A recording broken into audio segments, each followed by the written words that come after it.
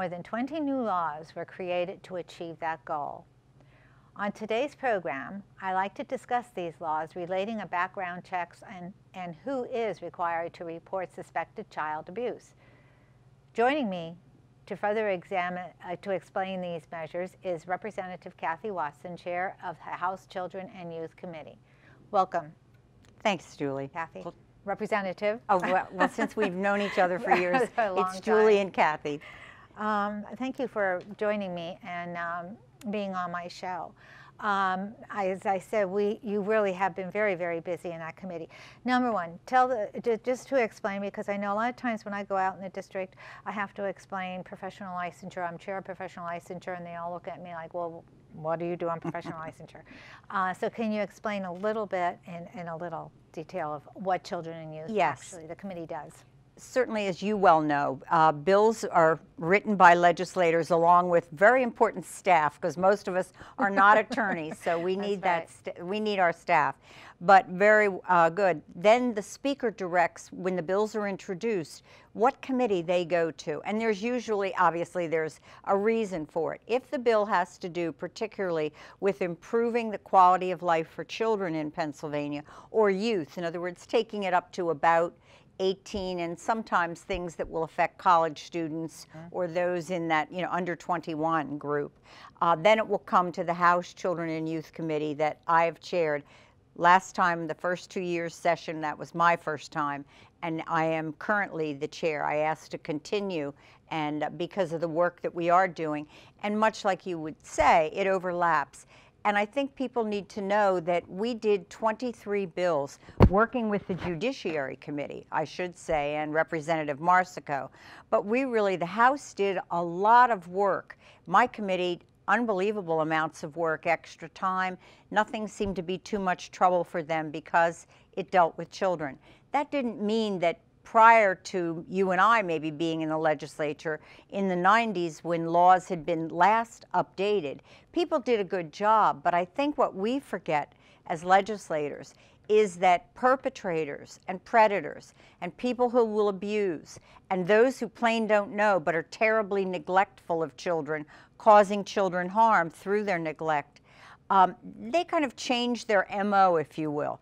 They change how they operate. And we need laws that are perhaps flexible enough, or we go back and look at them frequently, that we update the law to fit what is going on in our society. And that's what I said. Actually, I think most of us think, all right, we did this work, 2 years, we're good for 20 years or whatever, and not necessarily. So what had been in the 90s didn't hold and do well for us with some of the perpetrators that we encountered with child abuse in the 2000s, let's say up to 2010.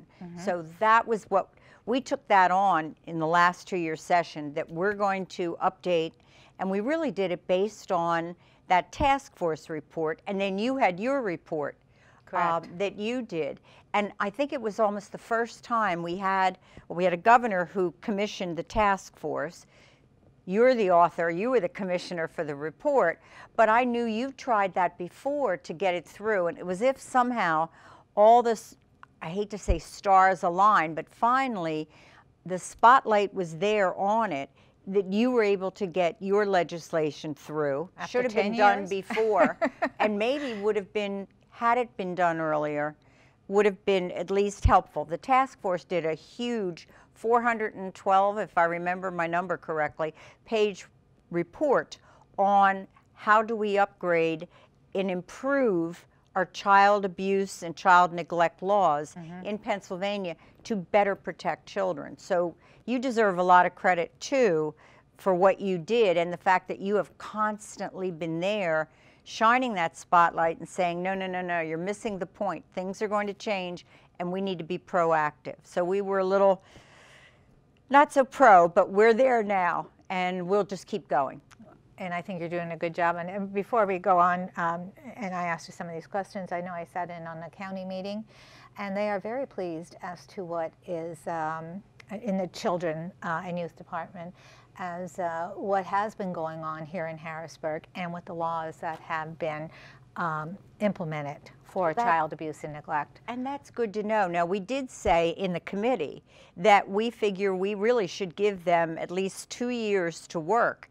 And then what I've said, whether I'm there or somebody else is, then you need to go back and get feedback from everybody and say, okay, this was a really good idea, or this was an idea that came in your report or the task force report. We implemented it in legislation, but you know what? It doesn't work, or we have an unintended consequence, so we need to fix that.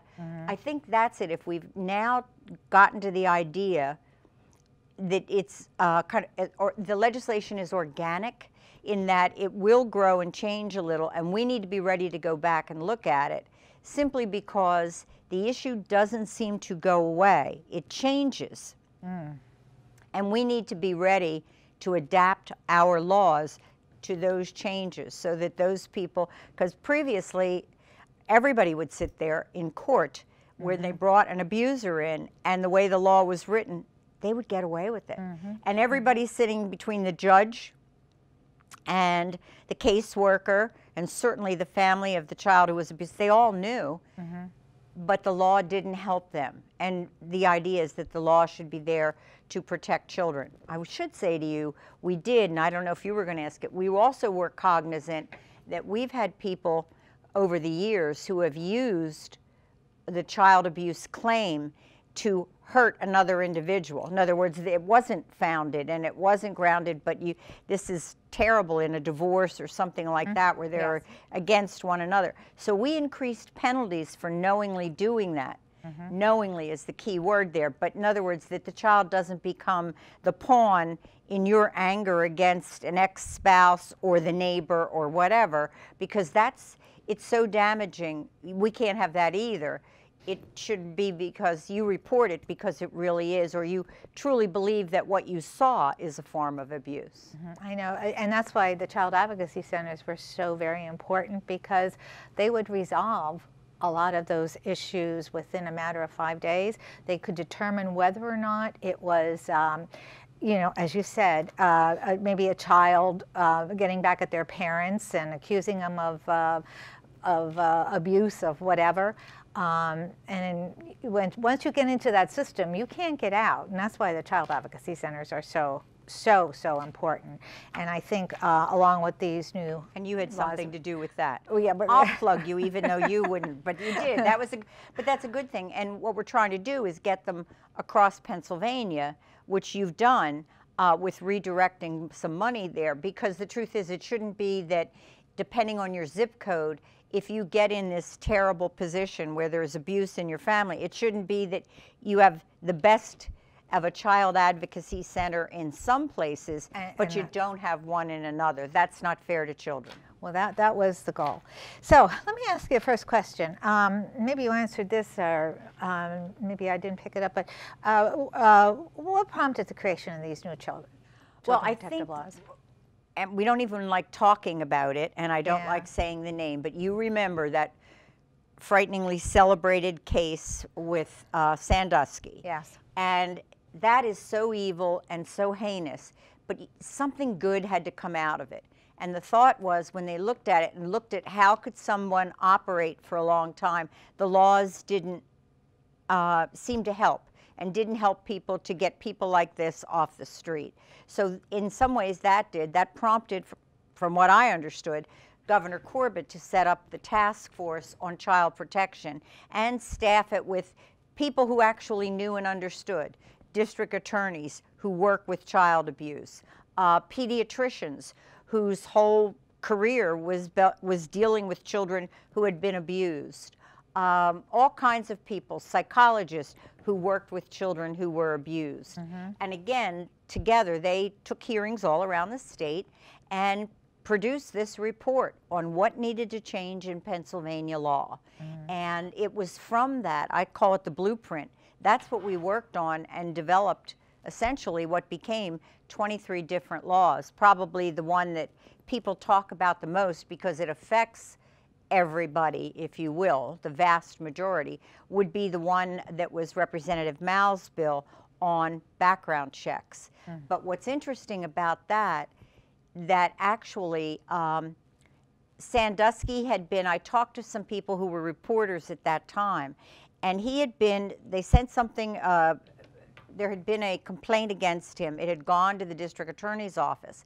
Now, it didn't become a crime or all that, but it would have been in a background check if background checks had been done at that time, and it would have kind of red flagged. So when people say, well, they don't, background checks don't catch people or whatever, they do catch some.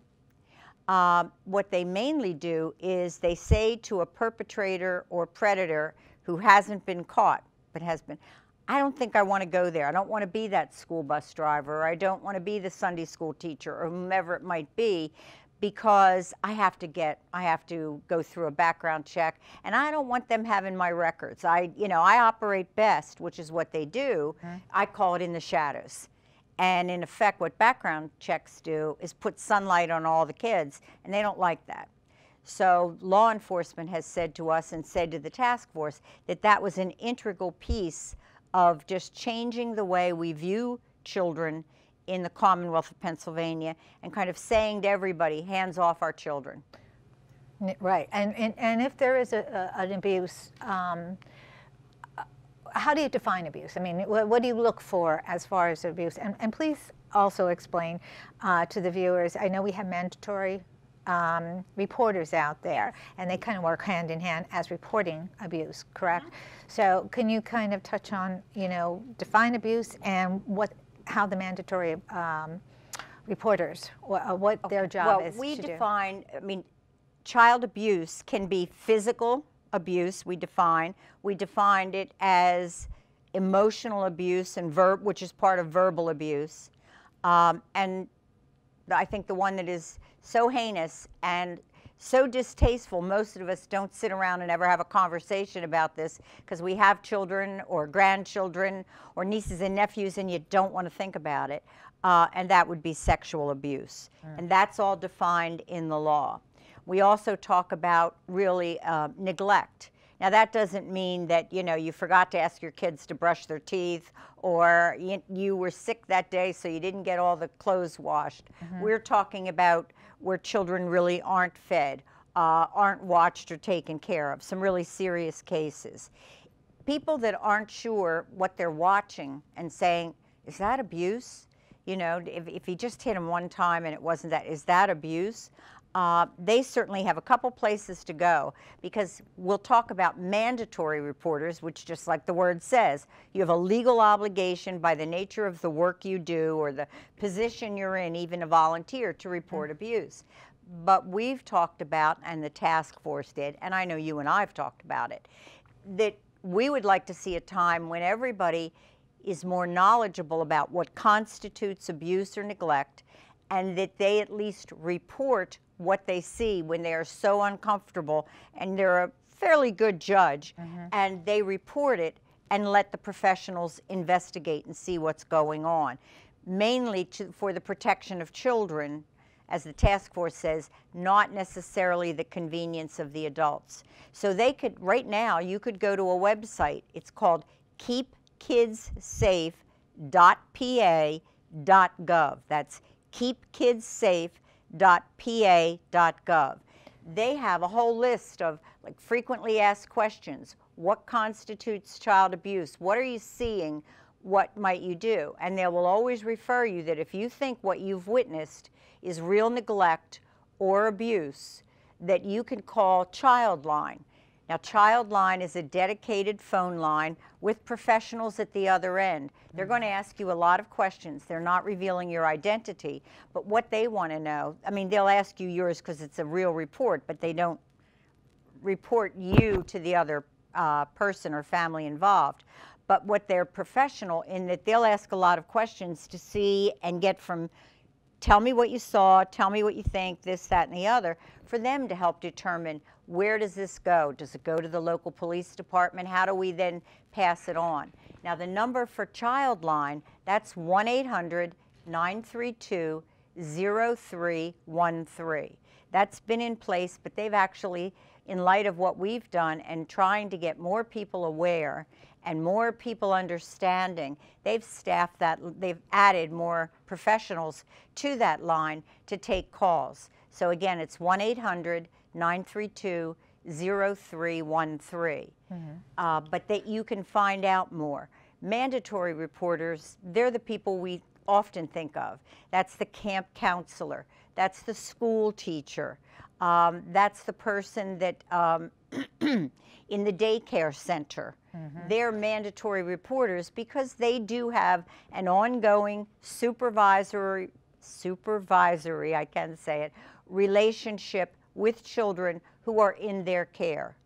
And so they're required to report what they see or what the child tells them. But as I said, I think we can get to a place where we all care about our children. I said, if you wake up people at 3 o'clock in the morning and go, you know, how do you feel about children? Now, they may be annoyed you woke them up, but they're surely, they love their children. You know, that's right there. But it's knowing what to do with that. And what do I do? I think for most people, they don't report because they don't know what to do and they aren't sure what they saw. And if we all get to be a little more knowledgeable, we understand what would be abuse and what is probably ongoing. Let's take a quick break. Legislative report will return in a moment.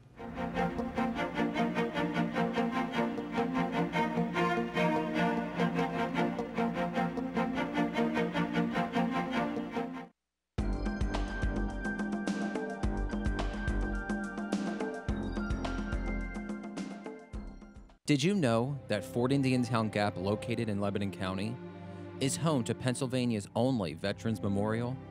C.J. Frederick of Westchester, Bucks County, submitted the winning design that now honors those men and women who have sacrificed their lives in defending this great country.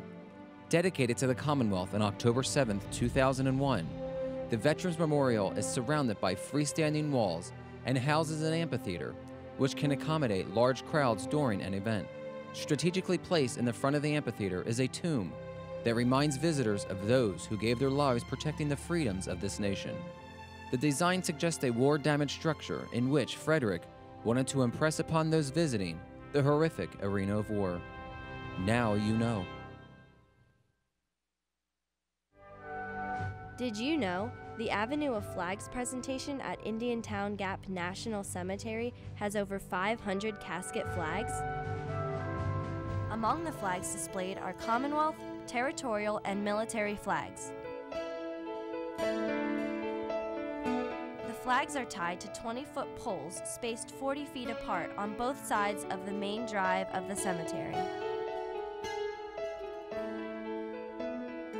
It takes about 2 hours to set up and take down all of the flags. Volunteers are encouraged to help with this task and must be at least 13 years of age. All of the flags are donated to the Avenue of Flags by families of the deceased. Now you know. Welcome back to the program. I'm State Representative Julie Harhart.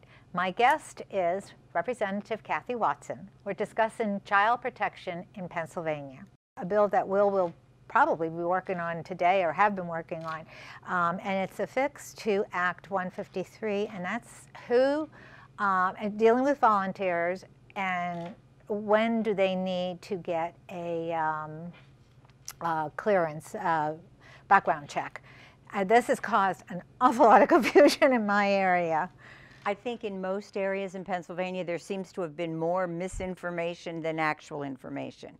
Again, I have to reiterate and say, if you go to that website, keepkidssafe.pa.gov, they delineate, you know, what kind of a background check, what do you need, and who would need it.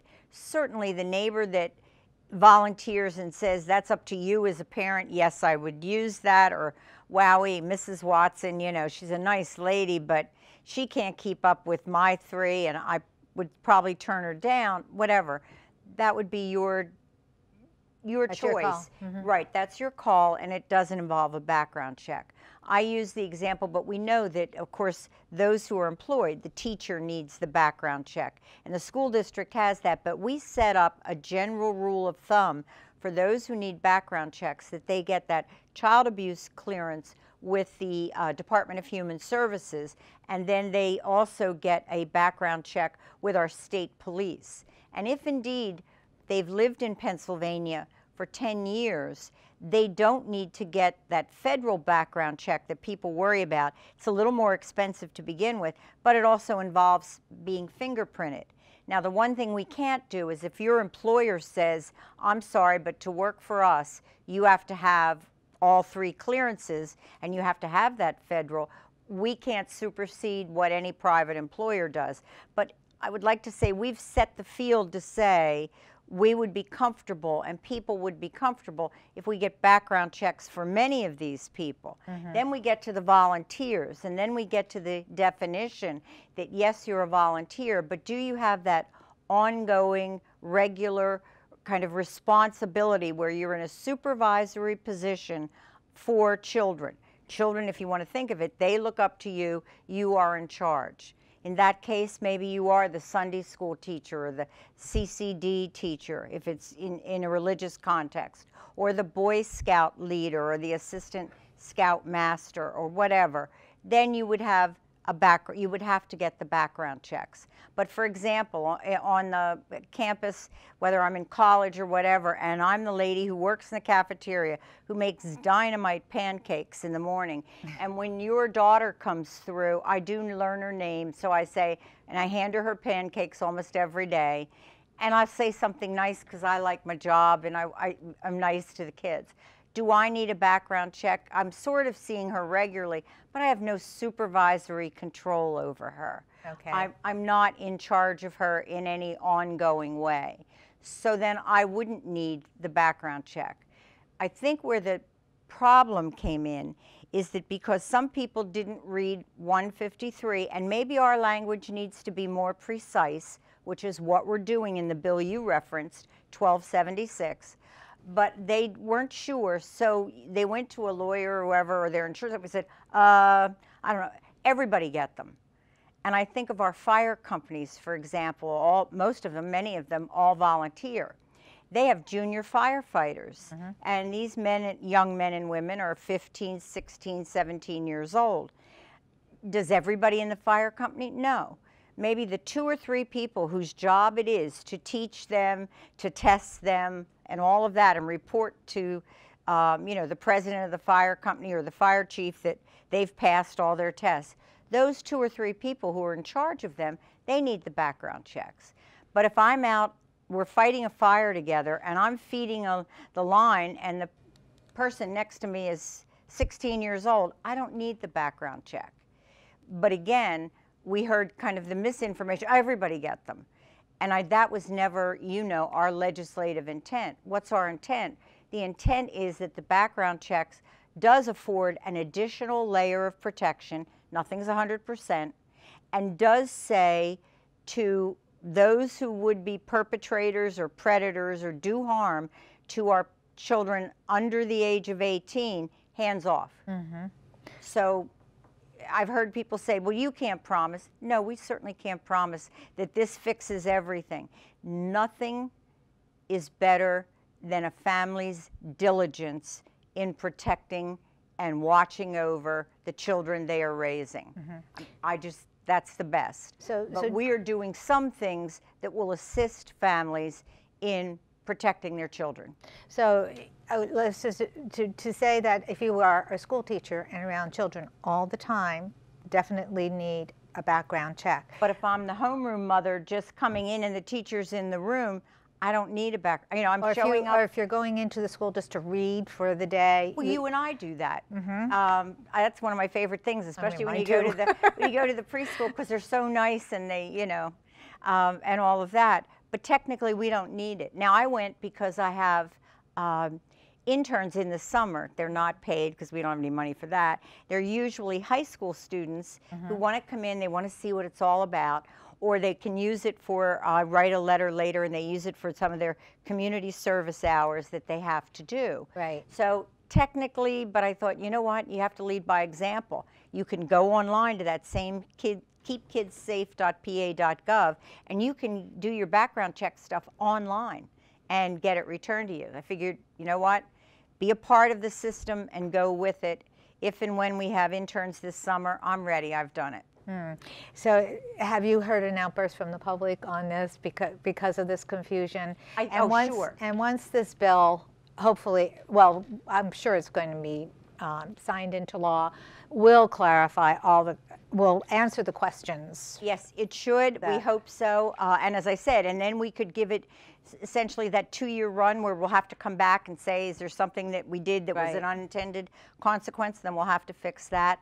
But I think people will get used to the fact of a background check. They won't think so much about it. It's something different for some people, and they're already, you know, it's like worrying. But I can tell you that Department of Human Services said to us that's why they hired more people and they had a crush of volunteers. The law went into effect December 31st, and people have time. If they have it, they have till, you know, 2016, or they have till the end of July, or I get confused. I think it's July 31st, not the 1st. But in any event, this time, if they're getting a new one, they were all there. They had like 60,000 people who applied in January and February. So Pennsylvanians want to do the right thing. They want to protect their children. And I feel that we're on the right track, and we're going to do it. Now, the governor has waived the fees for child abuse clearances for the state police background checks. What about those who have already gone through that process and paid their fees? Is that going to create a problem?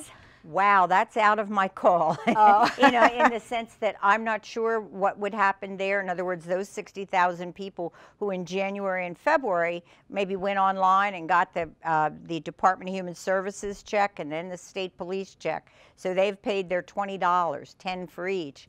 I don't know what they're going to do.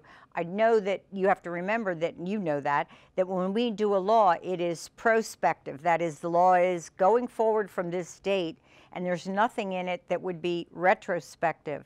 So that would have to be something separate that somebody would decide to do. I don't know how they'll handle that. Well, I guess we'll find out. The governor, yeah, we'll find out. We will find that out. So before you leave today, Kathy, we only have about a minute to go yet. Is there any other legislation in Children and Youth Committee that you're working on that you can share with us? Well, quickly, we certainly are. We've moved into the area of adoption, because one of the things that we found out that people who want to create their families and want to do it through adoption, they go out of state. They go to other states. Countries. Because, right, because it's so difficult to do in Pennsylvania with the law. So we're doing kind of a mini task force reviewing that to see how do we encourage Pennsylvania families to adopt Pennsylvania children who are available for adoption. I think that's a good task force to put in forth, because you're right, adoption is very difficult. Why we make it so difficult to adopt children in Pennsylvania, I'll never know.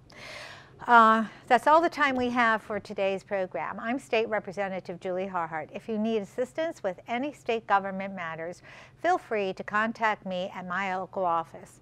The address and the number will be shown in a moment. Thanks for watching, and please join me next time for Legislative Report.